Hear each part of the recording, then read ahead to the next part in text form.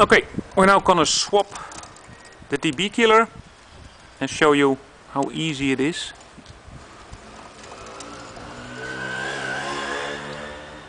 We're gonna play with the sound. So this is the DB killer that kills the sounds the most. And with a simple drilling the hole, you can add the sound, but you can never go back. There it goes. I'll just wanna take it from this side. This is it when it's mounted.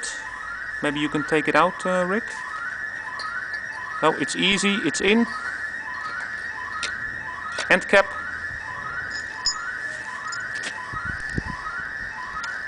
There we go. We put the screws back in.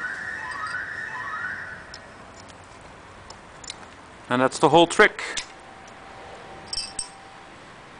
There are 3 similar screws.